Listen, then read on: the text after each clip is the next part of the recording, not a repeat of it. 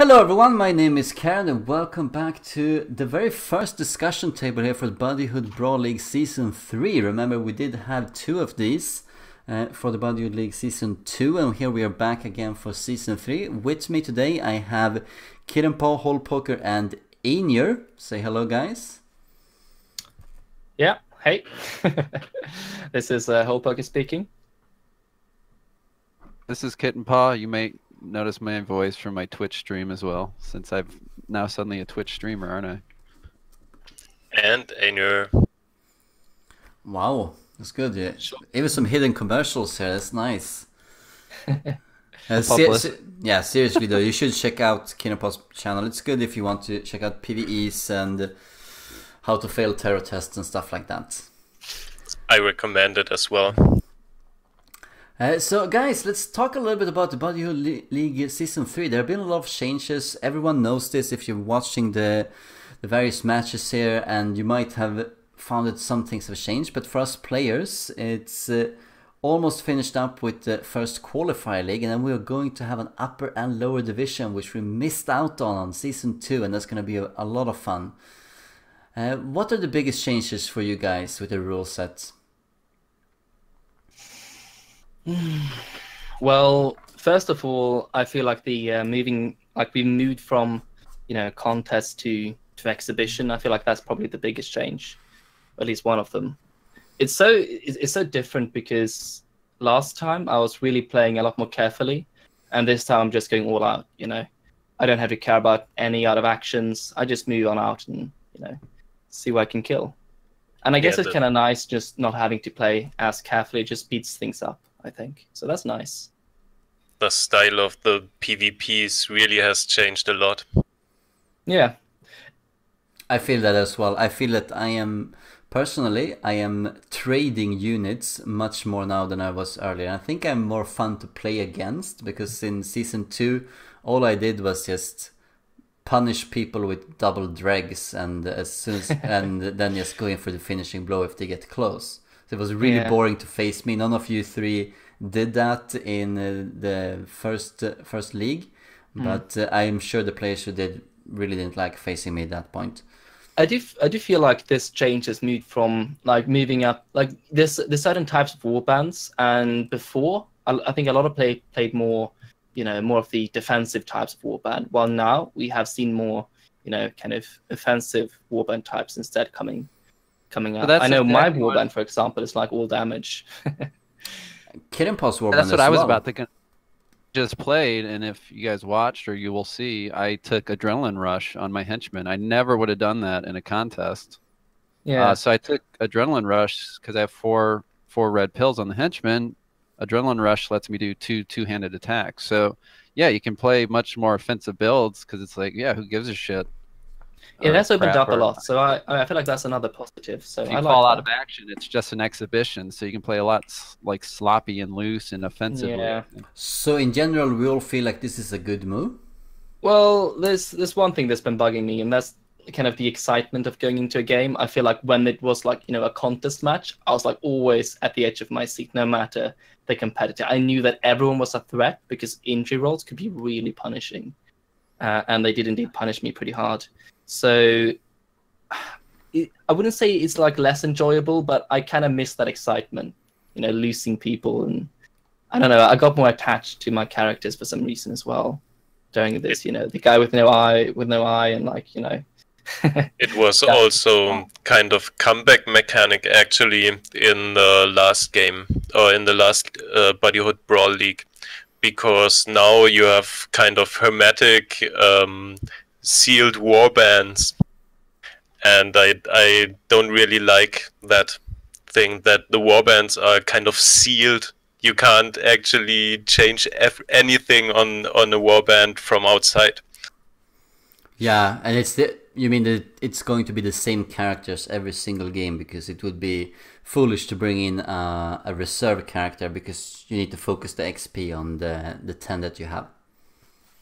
No, it's more that you won't lose any items, but you won't gain any items. And in the last league, there were so many possibilities how a match can go, and it was Nah, it was much more cooler that it was not so try hard.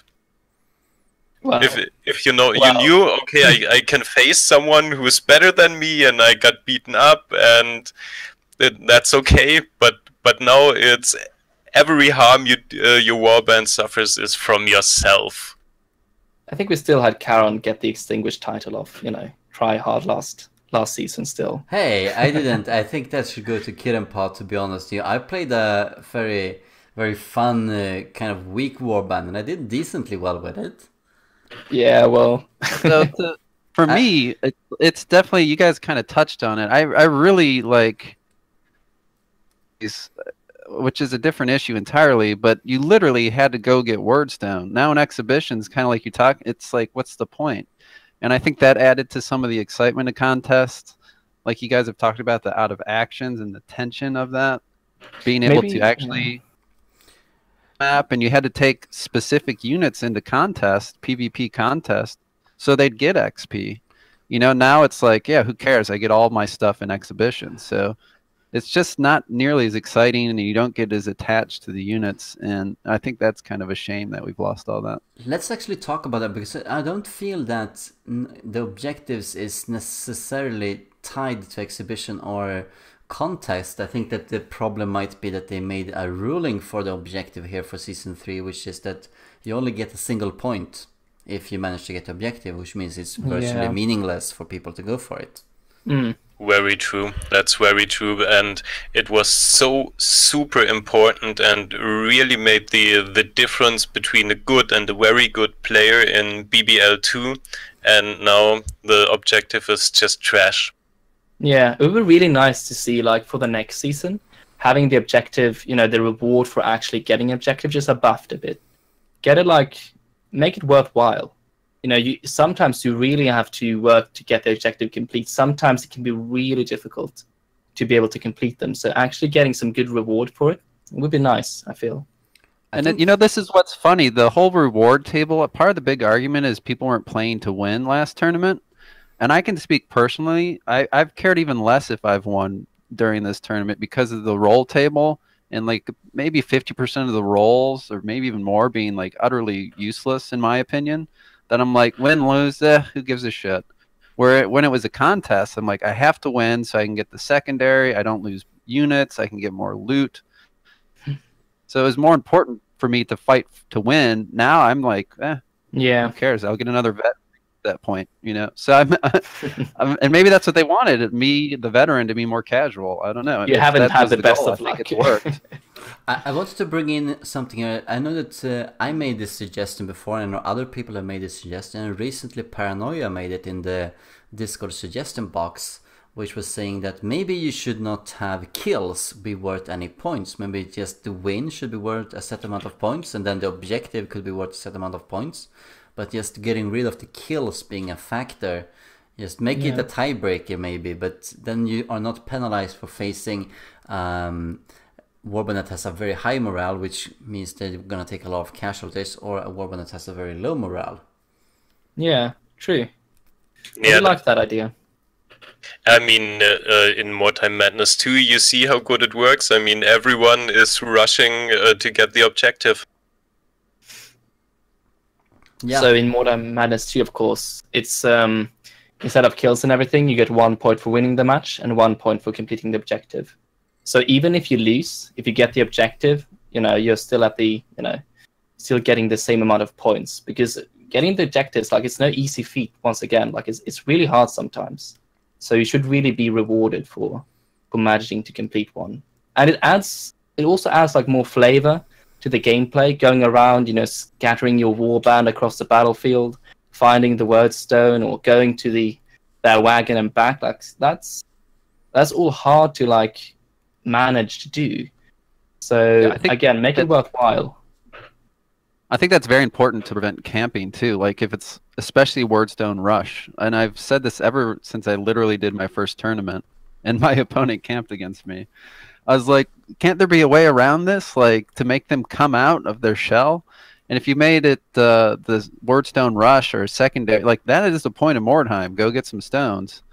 So if you made that just as much as a win, then I think it really deters camping. And it gets back to, I don't know if we're ready to talk about it, but Crush Their Will being so tough in every division, and then people putting the flag inside a chest, which is kind of annoying. But yeah, I've been thinking about this, like with the flag thing that you just mentioned, like getting the flag from your warband, putting it in a loot point, and then going out to battle. I feel like that's kind of, it's not game breaking, but it's not that, you know, a fun way to play. I feel like having the decision between either having your banner stay at your wagon or taking it with you to battle is a good choice to have before you do any battle on any map. I like the decision, but now that you can just put it on a loot point anywhere, just kind of removes the entire choice in the beginning of each match, and I feel like that's kind of a shame as well. I think we should mention here that in the season 2, there was a specific rule against camping, but there is not one in season 3 here. Yeah, I guess we want to get that back then. What do you guys think? Actually, you want to make the secondary worth it so they don't camp. And yeah, I mean, just fair play is to not camp, but yeah, it should be, you should make rules that make people not want to camp, I guess is what I would say. Go ahead, Ainir, I'm sorry. No problem. I think about camping, simply the rule, because it's not fun. I mean, once I had a training match against some other guy, and he camped in a house, and we had a warband of 10 guys, and only 4 guys were playing at a single time because the space was locked up so much. It's just not fun, and it drags the game into length and stuff. But with the hiding of the idol, I think it's just kind of stupid, because you give up lots of movement for just a single point the enemy isn't really interested in in the end. Yeah, I just feel like it's usually for me, like when I consider it, I feel like it's almost always a superior play to just take the banner and just put it somewhere, essentially. And I feel like if there's just one choice, then it's less, you know, the more choice the better. If you have to make like a hard decision, I feel like that's more fun usually. I think it's true that you need to take the idol early on as well, because it's at this point, especially in the earlier games, the idol is worth so much. Like, you can lose one guy and the idol, and then you're losing the game. So it's so important to guard that. That's why I have a very simple fix for that, and I've mentioned this numerous times. We can adjust the route threshold. There's no reason for warband 5 versus 5s where one person out of action grab the flag, it's over, threshold to like 10 or 20%. I think it'd make the early matches can be kind of fun in a way. So just say, hey, warband rank 0, route threshold's 10%. So then the flag isn't even such an issue. It's really easy fix, I think. I did see the flag as an issue though, like personally, like in almost all of my early matches, like my opponent took my flag. And it was quite natural because my whole team had like heavy armor, so I had like no movement whatsoever, and everyone else had 6 movement. I had about 4. I could move nowhere. They could move somewhere, right? So if they couldn't take the banner from me, I would have had a huge advantage in terms of armor, and that's essentially HP. So maybe I could kill one of their dudes in 3 attacks. They had to get like 5 or 6 in or something like that. So I do feel like having the option to take the banner and it actually like mattering somewhat is a good thing. And I also like the kind of dynamic play in the, you know, in the first matches that you play, because it had such a big impact, and it kind of changed the way you thought that, okay, yeah, maybe I don't want to move to this location because then he can go and grab my flag. Maybe I want to keep my leader back so he can, I don't know. You had to kind of think and kind of, you know, move around the fact that the opponent could just move ahead of you, grab your flag, and then you'd be at a disadvantage. I like that about it, actually. I feel like it was kind of good. Do you guys feel we could move on a little bit and talk about the reward list? I also uploaded an image here for you guys to watch if you have forgotten what they were, but I'm sure you haven't. There's been some discussion on this already. Oh, yeah. Oh, obviously, is kind of unbalanced, right? Of course it is. Oh my god, it is. And we should say that actually, let me bring up a kind of fun document to explain this for everyone, which is documented showing exactly what kind of rewards everyone has gotten so far. And naturally, Einir and Kirpa will be a bit upset because, as you can see here, they have had some of the worst luck in the entire tournament when it comes to rewards. Particularly the veteran reset. Yeah, that veteran reset is insanely annoying. Yeah.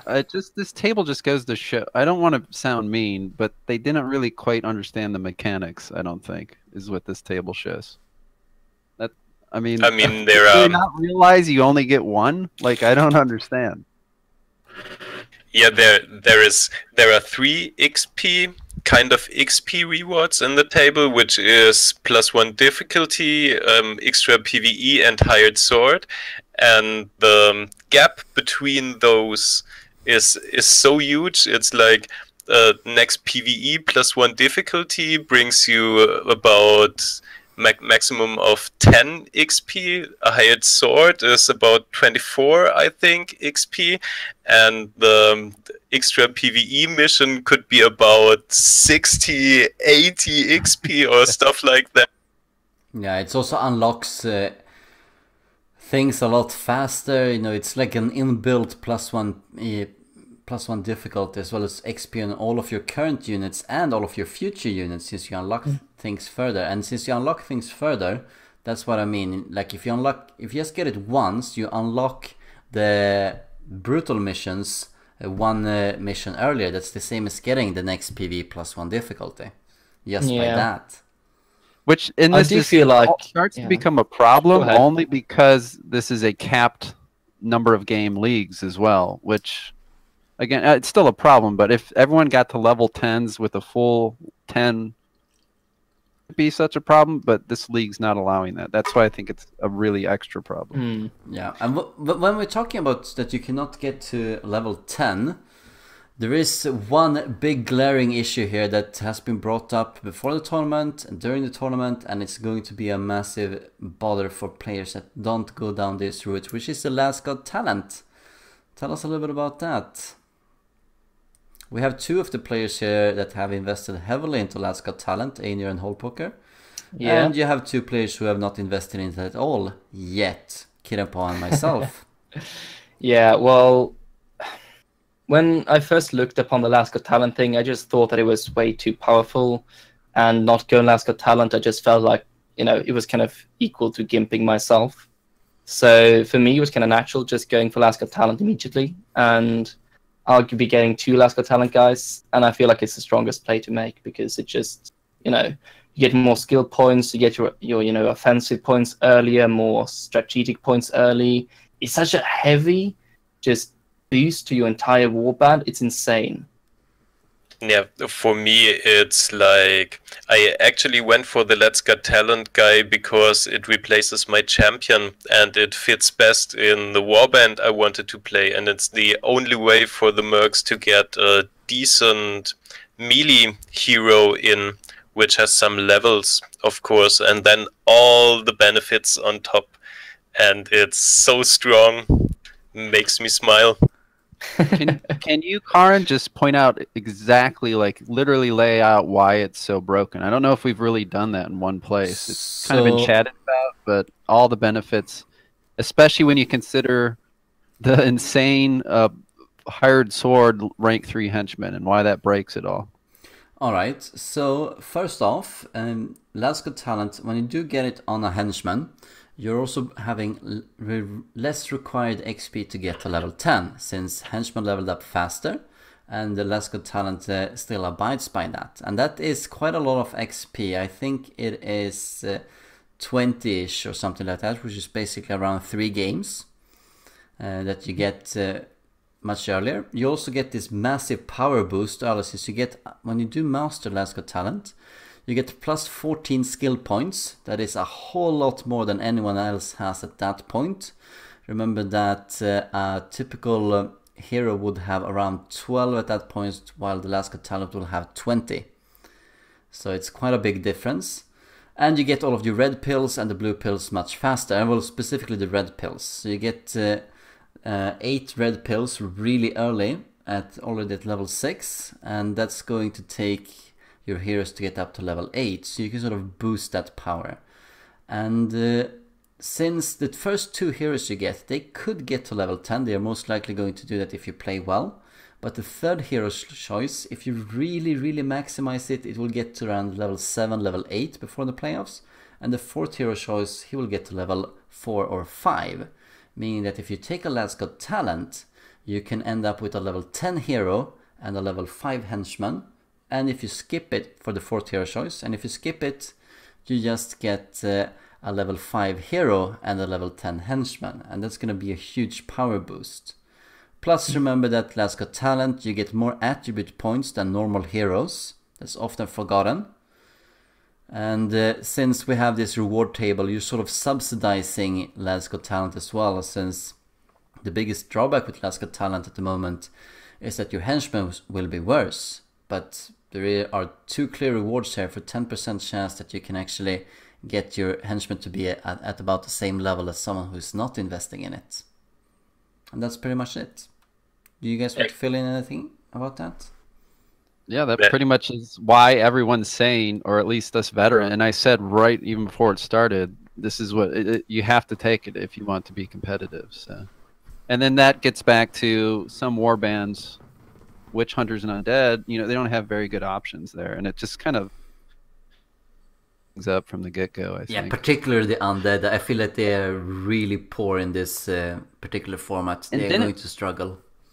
Paranoia, I think, isn't there a bug you can get mastery with just, because I think Paranoia's henchmen were only level 4 and they had mastery Lads Got Talent. You don't have to be level 6. It's not a bug. It's specifically so that you take Lads Got Talent, the basic one costs 2 skill points. To master it, it also costs only 2 skill points, but that's fine, since you get 2 less skill points overall compared. So it's like it's counting as 4 skill points, but you can get it much faster, which makes it so that Last Got Talent is even more broken than people realize, is you can get it mastered at level 4 indeed. For some henchmen, we should say. Some henchmen, like the Zealot, he gets 9 intelligence if you focus on that for the mastery at level 5-ish, almost halfway to 6. But some units, they get it already at level 4. Particularly the mercenaries. That's true. Yeah, but I think another effect which the format brings with it is that most warbands are much more better planned out than they were in BBL2. Yeah, you have a much greater chance of planning the warband out. Like, if you watch my first episode, for instance, you would see exactly what amount of XP you will be getting, plus all of your kills. And that can help you plan out just how many skill points you want on this or this character and which characters you're going to take. So that gets back to like the hermetically sealed war. Yeah, I guess what you're implying is they're not dying in contest, Ainir, so you know exactly what you're going to get by the end. Is that what you're... I guess that's the point you're making. On the one side, yes. On the other side, it's the really... I feel like it's the frustrating thing that if you're unlucky once, you can kind of cripple your warband, and you're the only person who is able to inflict harm on your warband.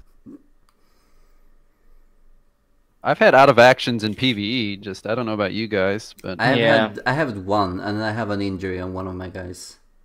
I think that before I met Karond, I think that the computer had me, like, you know, had killed more of my dudes than the actual players had. So nice out. I actually managed to avoid a single out of action till now. Cool. That's good.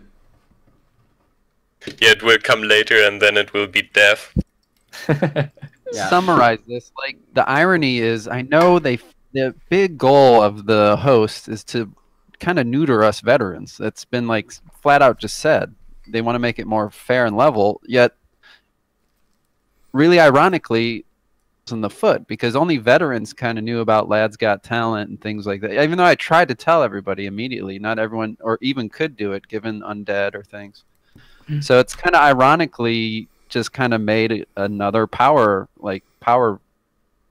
Yeah, they're giving us the tools to just make these overpowered warbands. They should really stop doing that. I think that absolutely. Remember that they have lowered us a little bit, if I can be included in that number, which is they are limited the difficulty of your PvEs, and that's specifically targeting people that are good at PvEs, is it limits their XP. But you're pretty much right, all of you, in saying that we have other tools available to us, and I think that's going to be very much showing in the playoffs, since some of us will be level 10 with a lot of our units, and some other players will definitely be very far away from that.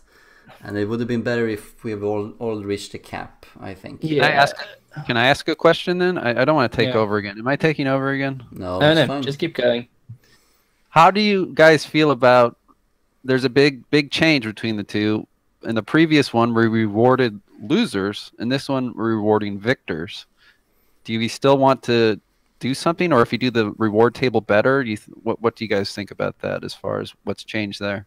Yeah, well, obviously the reward table is a bit, as I said before, it's just unbalanced. It needs some changing, and I feel like the first thing is kind of limiting the extra PvE. It is too good, obviously, and I think the way to do that, generally, is just give us 2 PvEs in between each match.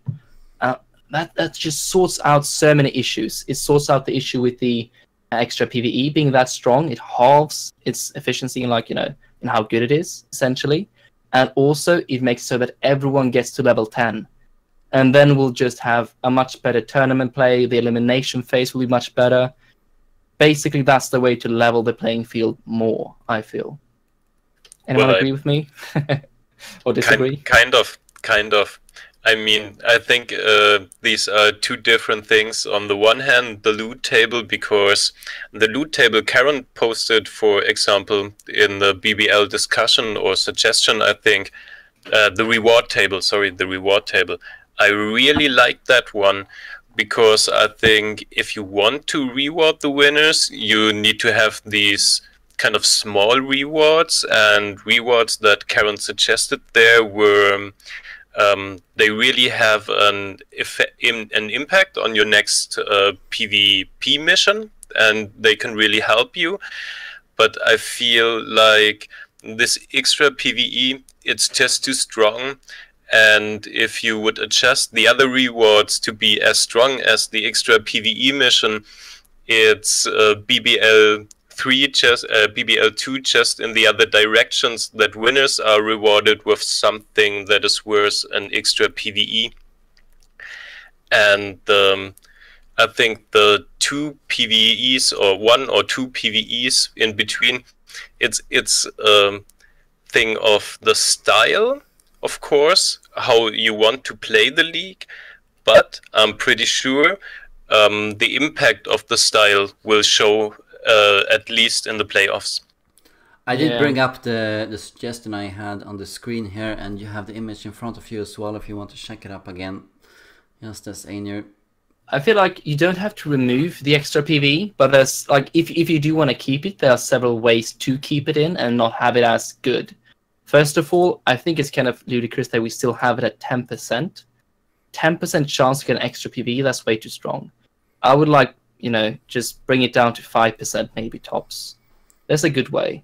And then my other option, I think, is kind of I do like the extra PvE as a reward. I know that yes, it is too powerful in the current format, but I think if you just introduce a few things, it's going to be way less impactful.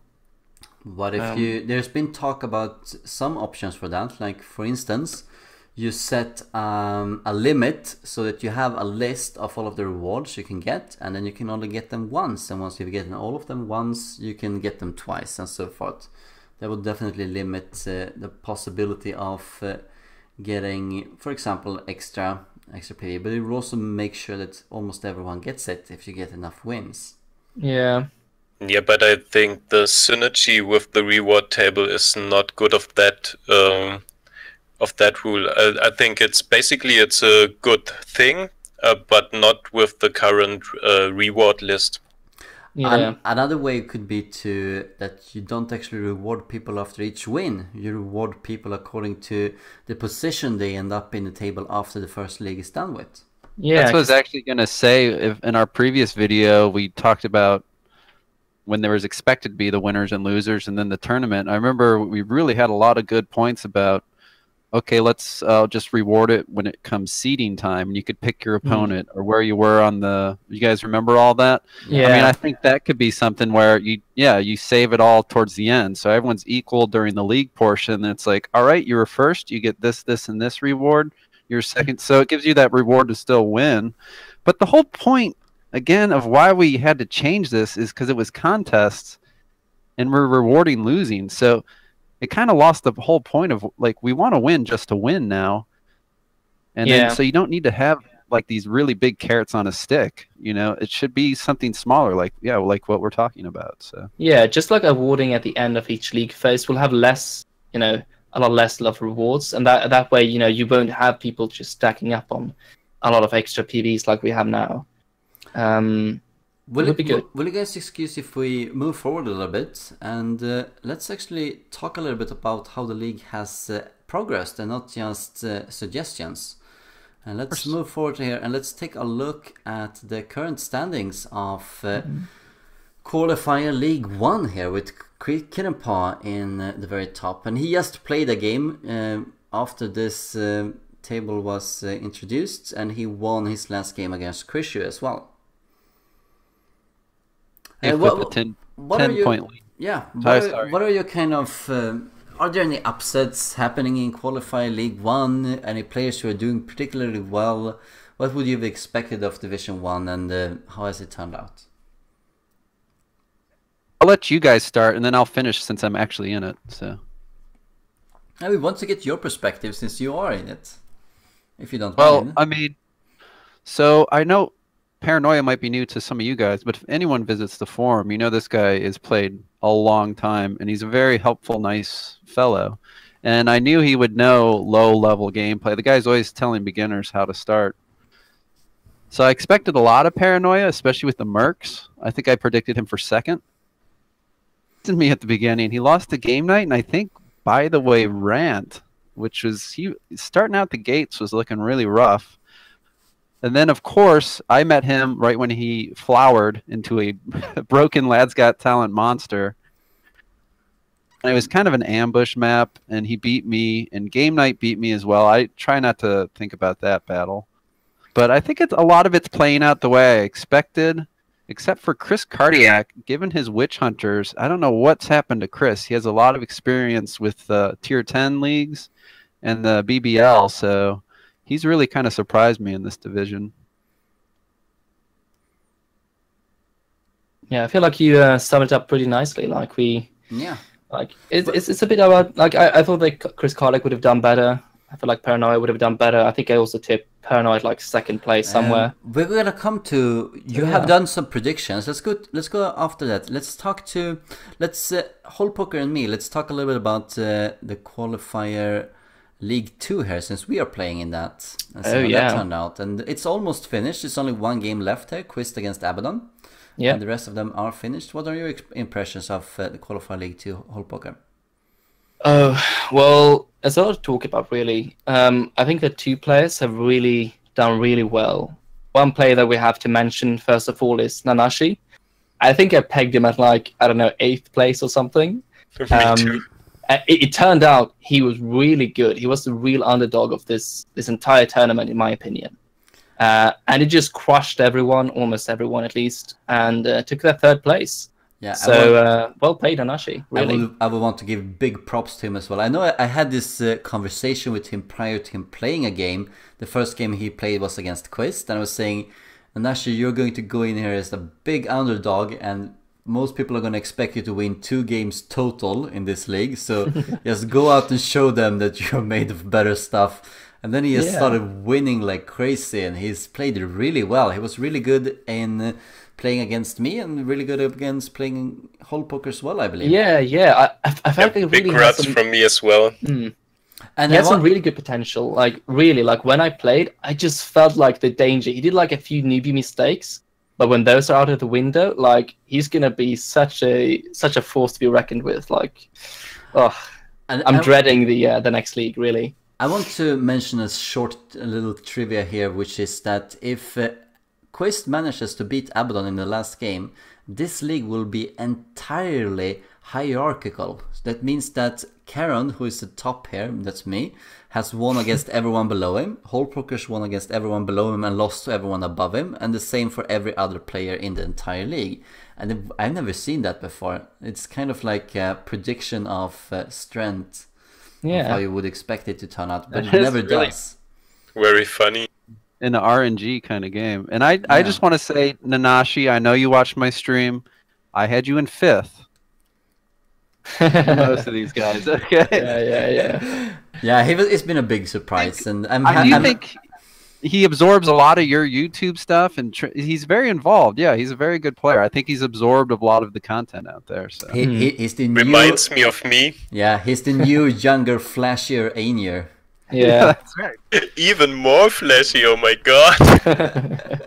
He is indeed. I just hope he doesn't have a baby this month or next month. Yeah, then he's gonna win it all. Indeed. That's the whole thing. We're already planning the next.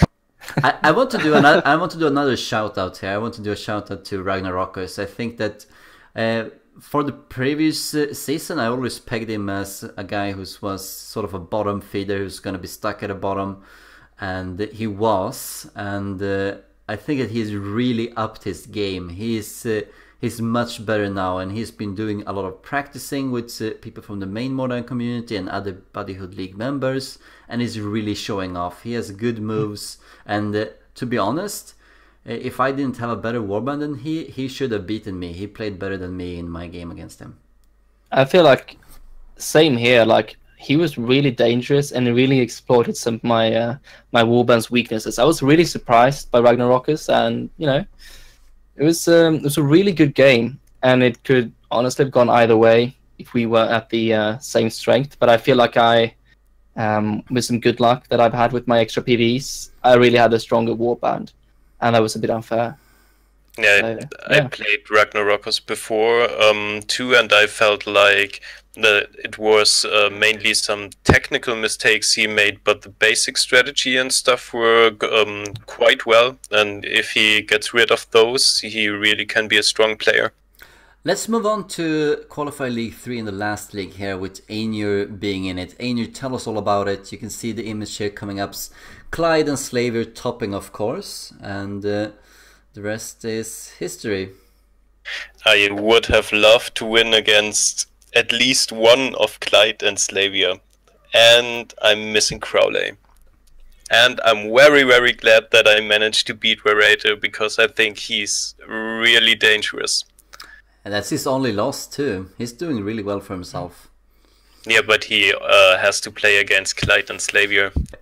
Yeah, that's true. Well, yeah, a short moment here to just mention that, yes, Crowley, who is a tournament veteran, he dropped out involuntarily, I believe. And Sneaky High Elf was replacing him. And then we had a car accident with a new player called Gunmetal, and King Jiggy replaced him. So it's been some switcheroos going on here in the Qualifier League 3.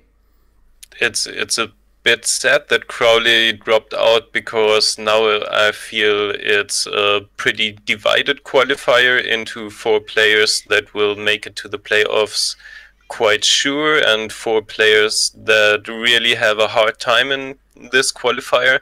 But with Crowley, it would have been really a tough fight. Yeah.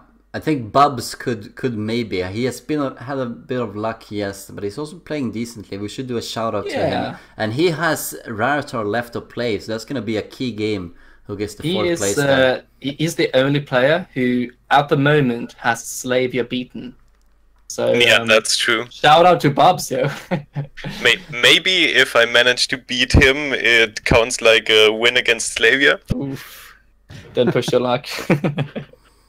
I want to do a shout out to King Jiggy as well. He He took over here. He has only played 4 of these 5 losses, but he seems to be very cheerful about everything, and I kind of like that even when you're losing. So I just hoping that he gets a win here, so he's not. It's only him and V Fenner that hasn't won a single game yet, and I hope his luck is going to turn around.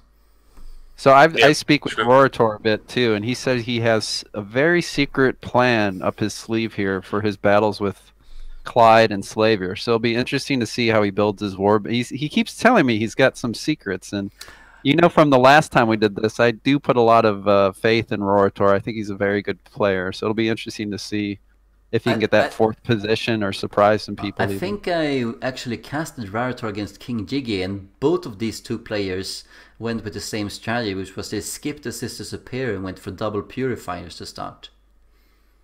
I think he has taken 2 of them. Yeah. Yeah, let's see then. It's gonna be fun. So yeah, since you're talking about it, let's bring up your guys' predictions. That was always very fun to see. Kind of failed. I've taken the deliberation here. There are not all of the groups are done yet. I mean, only the Qualify League 2 is almost done, and I have given out for the 5 players that it's already decided where they're gonna end up, and nothing can rub that even for the last game. And see how many rights you guys had. We're gonna sum all of these points up later on in another discussion table, and of course you're going to get your option to gamble on the prediction for the upper and lower division. But for now, the winner get an extra PVE, because I could use an extra PVE. The winner gets credit, Kirenpa. Credit. Lots of credit. You can get my golden cookies from last season if you want. So Kirenpa is 4 rights out of 5 so far. He's been really good with his guessing, I have to say. What's your secret? Impressive. Yeah, I distracted you. I'm sorry. Is this what we were doing? Yeah, I feel pretty confident about it. Yeah, I got my pulse on the community. Indeed. Nice. Unlike some of us. Yeah, but I have to say there really were some surprises, I have to say, in all qualifier groups. Nanashi especially, but yeah, but there are gonna be more upsets, definitely. And of course, we need to do a shout out here to Hole Poker's serial murder style of writing his predictions. Yeah. And his terrible record so far. Like, if you really look at each letter, there's a few ones that are pretty good. Like, look at the first one, for example. I mean, not too bad, right? Well, not that my predictions are any better. It's kind of one you put down after your first kill. Yeah. Shush now. Okay, so, well, my predictions were obviously the worst, and I think that the main reason for this is that I was a bit arrogant, and I thought that I would beat Karond, and I did not. So, and you could have done. I felt like our game was a coin toss. You can see that game it was a really good game. I was a bit scared that you were in the middle to start off with. That was a bit like, oh. You killed all of my heroes and my leader. Yeah, that morale though. I have to say, dare you, Hole Poker, being so confident to put you in the first place of your qualifier. Yeah, no. Well, I thought it would be a close game, so I thought I had a fighting chance if I had some really good luck. So. I don't know what you're talking about, Ainu. You put yourself in top spot as well. Well, after my predictions for the playoffs or for the elimination round in the last tournament was so terribly wrong, I didn't want to make the same mistake twice. All right. Is there anything else we want to talk about? For example, maybe the strength of the various warbands. Do we want to go into that? We mentioned that Undead is probably the very worst warband. I don't know if anyone here is going to disagree with that. I think they are much worse than everyone else, and the other 5 are There is a ranking there, definitely, and it could differ, but they're still relatively close to one another, unlike the undead. You haven't broken down among warbands, which you did last time, and I wouldn't be surprised if Skaven and Undead aren't doing poorly. You know, Witch Hunters are probably doing well, Mercs are probably doing well, Sisters are always kind of middling. It's a good point. I will add that for our next discussion table. I haven't really calculated too much, but I think from the basic score that we saw earlier in the group stages, the Witch Hunters are probably on top. Yeah. It's back to how you approach. I've said this numerous. You guys have seen my builds. If you watch my channel, I'm purposely kind of trying to be weird this time. And I think that plays a role, obviously. And since I have Skaven, I could have made it better and done the Lads Got Talent and stuff. And I think, obviously, that's affecting more bands. And it gets back to, we've talked so much in circles about rank 0 start and rank 5. Mm-hmm. Just pigeonholes you in to certain units. You have to take certain units. And the Witch Hunters, for example, start off way better with a Templar than the Mercenaries with like a Youngblood or the Dreg Archer, you know. So I think that's a big part of what kind of... Indeed, and then you also have the only 2 undefeated players so far is myself, Karond, and Clyde, and both of us play Witch Hunters. And then you have the tournament's big surprise, Nanashi, playing the Witch Hunters. And then you had Chris Cardiac, who was expected to do a little bit better, also playing as the Witch Hunters. So you have both me and Clyde are being tryhards in this season. So that's going to influence our power as well. Well, the thing with the Sisters performance is that all Sisters started in one group. And that's definitely going to influence the rankings, I can tell you that. But I think Sisters are kind of a surprise in this tournament because they don't have those decent Let's Go talent. Not too bad, but not decent as well. But they shine through their very early mastered comets. Yeah, see, that's just it. Like certain warbands, we talked about this even before we knew our warbands, and I'm like, you know, I think Sisters won't be that harmed by this, because you really don't want to cast 4 comets. You'll explode even at level 10. So getting a Purifier later to get a Mastery Comet, you could still cast 3 comets, which is really dangerous. You see where I'm going? Like they get decent enough with the cap on the number of PvEs. So they have kind of a built-in advantage with the Sister Superior being good. Your 4th hero can still be really functional. You can also do Lads Got Talent. So they had a lot more flexibility. We can't use consumables, so the comets will probably be landing pretty hard. Compare that to the Undead, which are just like, sorry, you can't get a Necromancer. You know, you have a 4-movement zombie, and you know, you can only get ghouls. It's just such a contrast. And if you do get Lads Got Talent, you get 2 zombies, which are like 4 movements. So, you know, it's a very good problem. It's a very good point, Kirapa. That's definitely good because that's without Lads Got Talent. So if you this is probably the only warband that could be relatively competitive without Lads Got Talent. Sisters of Sigmar. Since even your 4th hero, if that is a Purifier, will be doing almost the same amount of damage as a character that is level 10. But I'm kind of sad we don't see any impressives this time around. I think they're a really fun element. So. Yeah, this is much more restricted. It's going to be the same for the DLCs now. Let's talk a little bit about that. Do you think we're going to see a lot of DLC heroes coming in? I know a lot of these players might be tempted to go for 2 Lads Got Talents and instead of just 1. And that's going to probably exclude... it is going to exclude the DLC heroes for them. Most likely. Yeah. What do you guys feel? Do you think we were going to see a lot of DLC heroes? We didn't see a lot of them in the last season. Might be even less now. We should remember though that in the last season they got unlocked at Warband level 5. This time it's unlocked at Warband level 4. Yeah, like there are a few good ones that I could see, you know, come into play. The Poison Wing Levidator is still really powerful. And I could see one wanting to have like maybe 4 henchmen of one type and just getting the last hero as a Poison Wing Levidator. Him being quite powerful regardless of his, you know, his level. So I think there's some possibilities to get a few in there. But like on the order side, yeah, I don't know. when it comes to, like, if you compare the power of either a last talent or a low-level DLC hero, I just feel like they pale in comparison. I'm not entirely sure I agree. I think that, yeah, if you get a DLC hero, like you said, the last hero, but you really mean the third hero's choice, I suppose. If you have 3 Let's Go talents, it's more powerful that way. Anyway, it's going to be a huge power gap in the upper division or the lower division compared to a player who gets 2 Let's Go talent and the one who gets a DLC hero and a Let's Go talent. But come the playoffs, you know, that DLC hero, he will be rocking level 7, level 8, and that's 7 to 8 red pills. So it's only like 1 red pill in difference. And of course there's going to be a few skill points as well, quite a lot actually. But the versatility of some of them could be useful to have.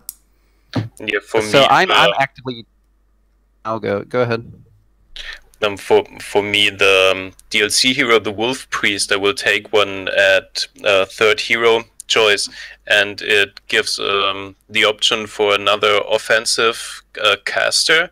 And I think especially offensive casters are the Wolf Priest as offensive caster doesn't suffer very much from the fact that he's third hero. Yeah. Yeah, I'm taking one as well, which is not a big secret.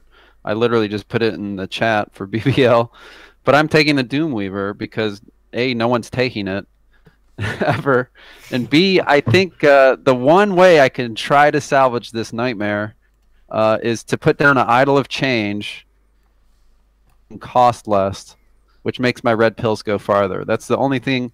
Now, what's gonna happen is I'm gonna fail to cast the Idol, and then I'll get stunned, and I'll be out in the open and killed.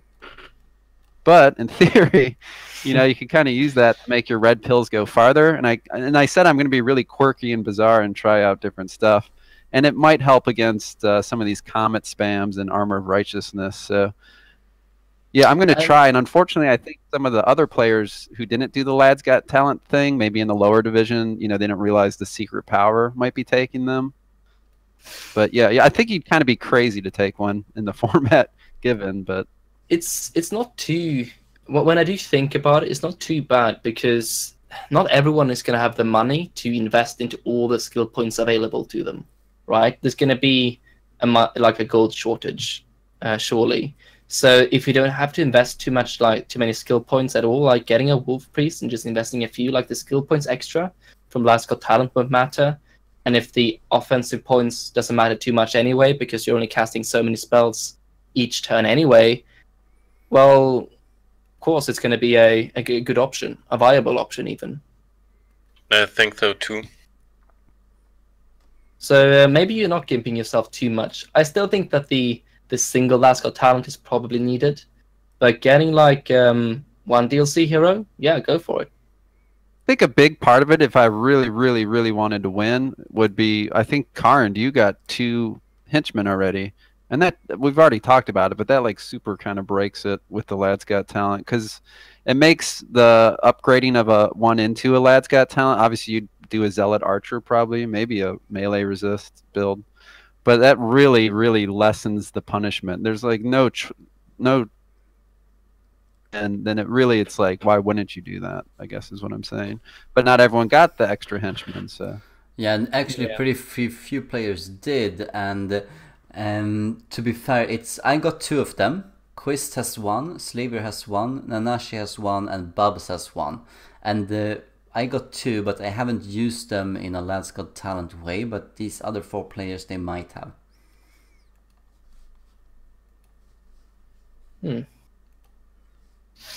It comes down to those annoying rewards, kind of annoying rewards. Should we move on towards finishing this up? Let's wrap it up like we did last time, and every player gets to ask one question to the others, and then we just finish off from there. Does that sound good? Yeah, sure. Should I start? Yeah. What is the one change that you want the most for the next season? Double PvEs after each game for me. If you're only going to change one thing, change that. Okay. Kid and Paul, you wanna? I want Ainier to go first. That's his change for the next season.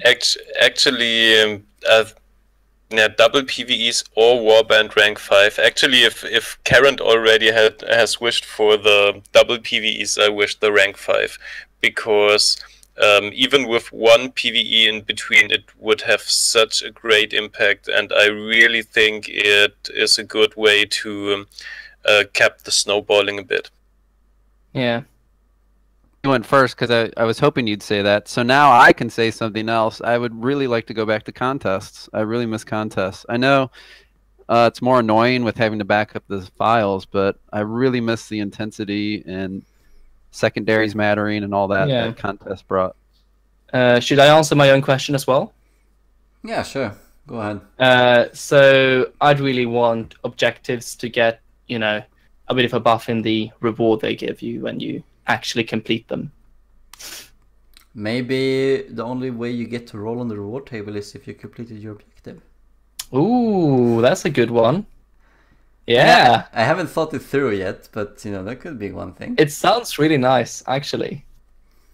Change Crush Their Will then, though. Crush Their Will is just, man, oh man. On some maps it's easy. Yeah.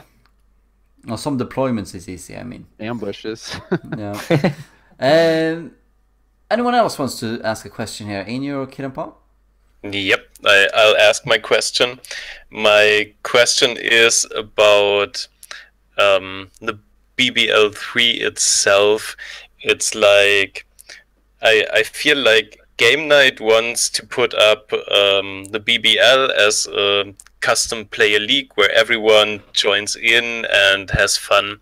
And I feel it doesn't work too great with mixing up veterans and custom players, and I don't really know about the solution, or maybe just some thoughts about it. I think it's the main problem actually the BBL has. I think that looking at the startup list here, and we have all three of them in front of us on our screen. You can't see it just now, but they are there. You know that more than half of these players come from the Mordheim main community, and a lot of these players were recruited to the Bodyhood Brawl League by Kid and Paw and myself. And even the players that are stuck here with the Bodyhood community, like for example Ragnarokis, who I commended, they are improving their game, so I'm not so sure that this veteran status will be holding on for too long. We even see new players coming in and they're starting to do well, and it's just going to be about how to take care of the players that are falling behind, like Muir's Cat last season, or indeed King Jiggy and Chris Shear this season, and just get them to play better and boost their confidence a bit. Just talked to you about this yesterday, and I call it the Swiss system, but you call it the ELO rating, where instead of waiting for winners losers halfway through the league, you get it where the winners are facing the winners way faster and losers facing losers. So you can still do your random draw of who gets what warband and who plays who, but you do little tiny divisions, or even do like a giant tournament tree. People play, and then the winners continue to play winners, and the losers will then play losers. So like tries to get you kind of in your neighborhood faster, so then in theory people have more intriguing matches or more fair and balanced matches. I think that's something they can look into to try to separate out, I don't know, the veterans from the newer. An extension that's actually you play someone who has the same win percentage as you all the time. Yeah, exactly. So if you not just if you win 5 games straight and you lose a game, you don't get to face someone who just lost a game. You face someone who has the same win percentage all the time. Yeah, I do agree with that. It sounds reasonable. It's at least worth trying out one tournament and see how it goes. Anyone else want to answer Ainier's question? Yeah, well, I was thinking about saying like, you know, smaller leagues, but that was kind of Kid and Paul kind of, you know, said it in his in his suggestion as well. So I don't have anything more to add really. So I guess what if it's my turn to ask a question? What one thing would you do to make everything more fair. For example, we've thrown a lot of things around. Most recently, Karond said, why don't we just say everyone can only use white? That gets rid of the whole, oh, I didn't get a purple, I didn't get a blue. Just be like, you must use whites all the time, no matter what. Like the warband rank 5 gets you blues and purples faster. There's a lot of different ways to kind of maybe make things more balanced. What do you guys think as far as suggestions they can do? Be it the loot table or starting or whatever. I can start with that. I think that the white weapons, I think it's a decent choice, but it has some drawbacks. I realized that after I proposed it to you.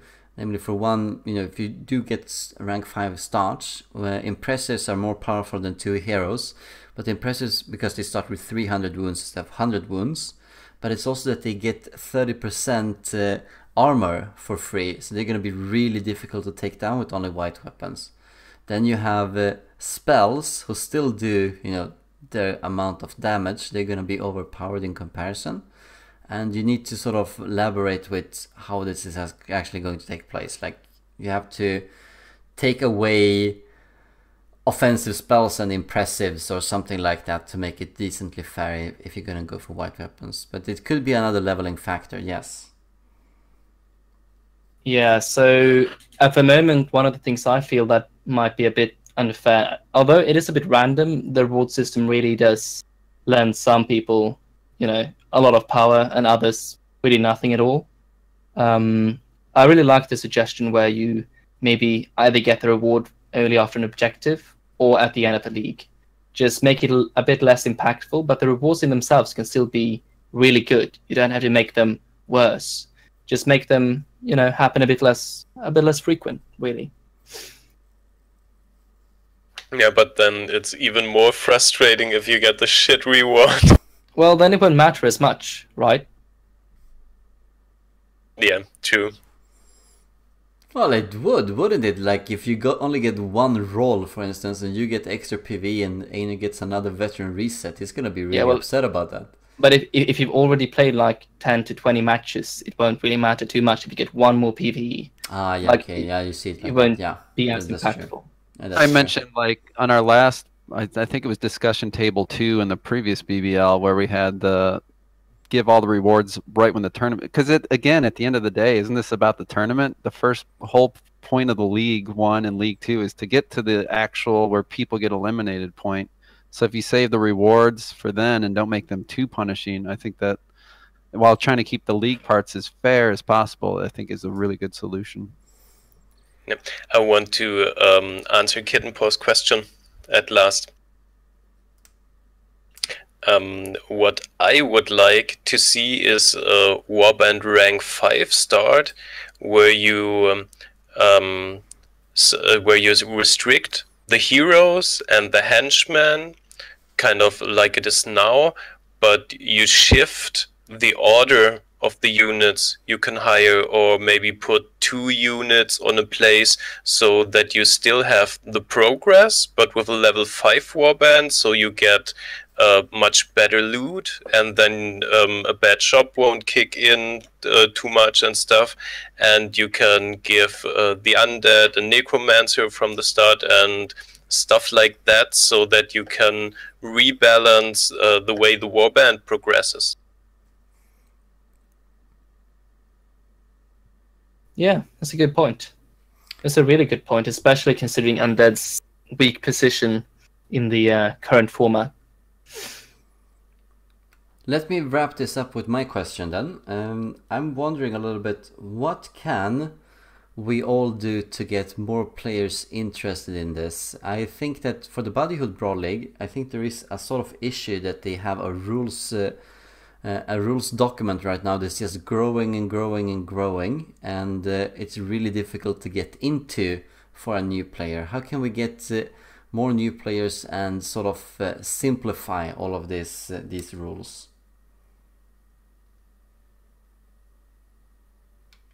And there was silence. Yeah. Well, there's no silence. There's no silence. When I am here, there's no silence. So, please start. What I would suggest, I think it would be a good idea to not limit the players of the league and in the beginning, or just to collect players and then set up the tournament. I felt like it was kind of rushed. So Game Night said it will be 24 players, and without very much time for getting new players, and then bam, it was full. And maybe it could have been some more players. And then I would suggest splitting it up into a veteran league and a custom league, and would merge the leagues at some point, so that you can grant for the custom players that they will have an easy PvP experience, and you can grant for the veterans a nice competition. And when you merge it, maybe before the elimination round, a custom player still can win the whole league. I think one of the main issues I can see with that is that, like, if you give people too much time to sign up, then the people that sign up first, they kind of forgot that they have signed up once the tournament starts. I know as a tournament organizer myself, I had that specific problem for Mordheim Madness Season 1. We had lots of players signing up, but since we had, the tournament is going to take place in 1.5 months, come that time, lots of people were like, oh yeah, I signed up, yeah, I resign. Yeah, but we are talking about not even a month since BBL2 has ended, that BBL3 started, I think. Yeah, that's true. Another issue that I find is that if we don't have a set number of players that are going to be like predetermined basically for the tournament, then it's going to be a bit more difficult actually organizing the groups and getting everything even, and even in the elimination phase it might be a bit of an issue. It's nice having certain numbers because it makes things just easy and simple to follow and simple to do. It won't take too much time to organize a tournament, and things like that can also be, worth considering, I feel. Big thing we need to do, and I've talked to Karond about this, is maybe speed it up too. Less matches. I think all these ideas coalesce into something I'll just kind of highlight, like so many PvPs. I like the ELO system where you quickly get broken down into likewise competition. I think, leaving the doors open a bit longer. I think it was like, 2 weeks. All right, we hit it. You guys are now reserve. I can on Twitch. It's like, hey, check it out. Karond's videos. Obviously, Game Night, everyone else getting on the Steam forums. Hey, we got a league going on if you're interested. We won't crush you. You could, because of this wonderful ELO system, you'll be playing other new players as well, I think rank 5 start, I think you hear all of us saying that because we realize it's much more fair than and I get it if you literally just bought the game. There's ways to fix that. We can just give you a file. We'll have to worry about that veteran rating thing that you had, Whole Poker. Yeah. So I think there's plenty of ways to make it more interesting, feel less unfair. Fair, I guess is what I'm trying to say. Yeah, it's good points to think about. People to come, and then what surprised me is how many left between BBL2 and BBL3. That was to me, and I guess it's because they were turned off by some things. I think so too. I talked to a lot of those players, and they were turned off by waiting time and how the organizers handled various things. And I have brought that up to the organizers, but they are thinking that BBL3 Season 3 is a big success because we still filled it up. But, it's mostly, at least halfway there due to Karond Pass and my efforts that this has been refilled. It's definitely hard to get more players in, but I feel like there's a lot of players to be pulled in from the main Mordheim community. I feel like there's a lot of players there, maybe just like itching for a fight here and there. There's a lot of new players asking for advice, asking to do PvP, and I feel like if you do increase the the kind of pool of people in the tournament, that can be predetermined, then I think you can not easily, but maybe pull quite a few more new players in from there. I think you're right. I mean, the Mordheim community generates a lot more newer players coming in than the Bodyhood League does. I think for the Bodyhood League, it's mostly people watching game nights, stream and videos that randomly come up on YouTube if you search for Mordheim. But there are lots of other videos coming up, and I find that a lot of new players, they seem to find the Mordheim community channel first. And I am actually, since today, a moderator of that channel as well now. Oh, cool. Very nice. So I can post pinned messages and stuff. Yeah. I believe he created it, right? Marcus Kane. Yeah, Marcus Kane gave me the rights to manage it. Since he has more or less left, and he wanted me to take over. Anyway, that sort of concludes the talk. We're going to have another talk later, counting up the points, see if we can catch up to Kid and Paul's awesome predictions, and see if we can leave Whole Poker back there in the bottom. Thank you very much for being here, Einir. Yeah, thank you. Thank you so much for being here, Whole Poker. Thanks. And thank you to Kid and Paul for being here as well. And very much props to your awesome Twitch channel as well. It's good to see you, Whole Poker and Einir. It's been a while, and hear your voices. So sorry about Germany. Good luck, Sweden. Enjoy the rest of the World Cup, guys.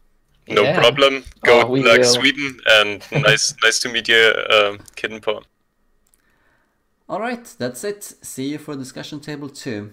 Farewell.